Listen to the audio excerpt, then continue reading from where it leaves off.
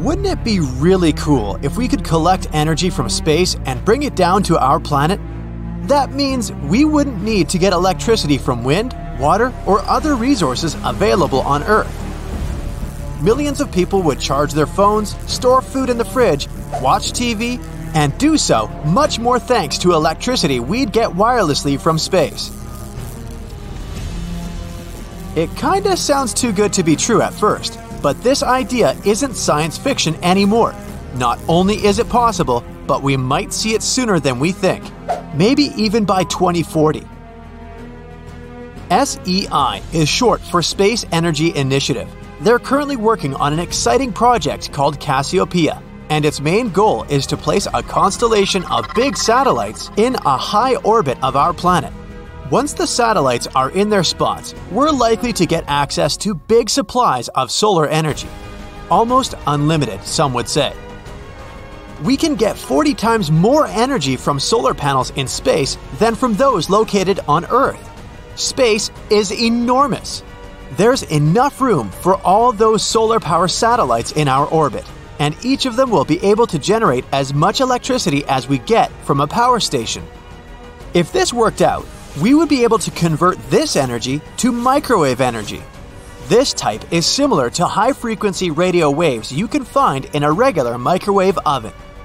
Then, we transmit it down to our planet and use it in everyday life.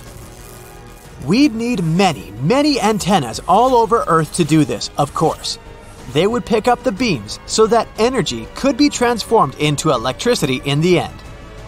Scientists are going to get millions of dollars to try out these space-based solar power projects, SBSP.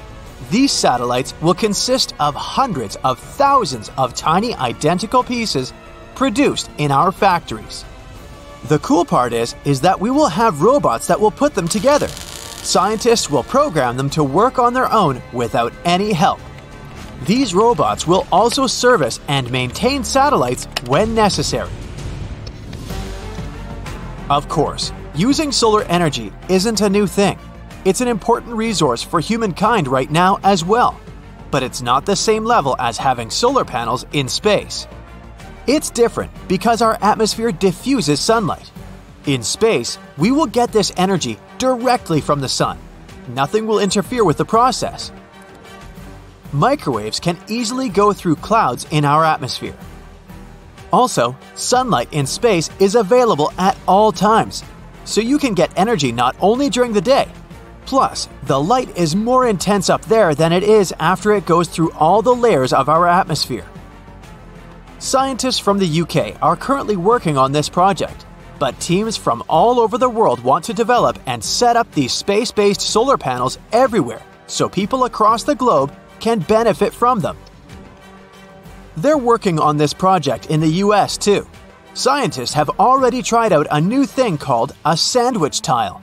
They used it to transform solar energy into radio waves.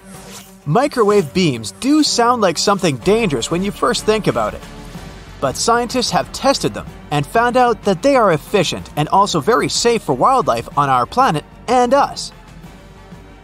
They tested this principle on a small scale first. They beamed microwaves from one point to another, and the distance between these points was 110 feet.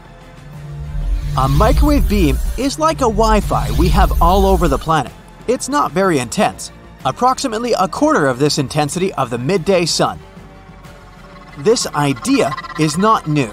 Scientists have been considering it for over 50 years, but it was too expensive and too complicated to implement because we didn't have technologies good enough to do that. But now it seems possible. The study where they'll test it will take 3 years, and the goal is to see if these large solar farms we want to build in space can really work. Another question is if we will be able to get them at a reasonable price too. The sun is an awesome source of clean energy, and we might get even more energy than we can consume now or will consume in the future. To get solar energy from space, we need solar panels. Inflatable mirrors or reflectors will collect sunlight and direct it onto those panels. Then, they will beam solar energy onto Earth. If this works out, solar energy will top all the other sources of energy combined. So, why don't we have solar panels in space already? It's expensive, okay, but there's also a high risk of space debris or radiation damaging these solar panels. Another risk is that we're likely to lose too much energy while transporting it back to Earth. So many new exciting space discoveries have been made over the past few years. For example, a super-Earth we discovered in 2017. It's an exoplanet, which means it orbits a star that's not in our solar system. And a super-Earth is a term we use to describe a planet more massive than Earth, but also lighter than ice giants, such as Uranus and Neptune. A super-Earth can be made of rock, gas, or a mix of both. It can be up to 10 times Earth's mass and twice its size. This cool super-Earth we found several years ago is 21 light-years away from us. It makes a full circle around its parent star, which is an M-dwarf star, in just 2 weeks. So that's how long a year lasts there. I don't even want to think about how old I'd be there. Wouldn't mind more presents, though. There are some planets out there that could harbor life, too. One of them, also discovered in 2017, could be the closest one to us where there's a possibility of life. This year, scientists found another super-Earth. It's 40% bigger than our home planet and closer to its star than we are. But its sun is over 6 times smaller than ours, and its temperature is twice as low. We don't even have to travel far to find new things.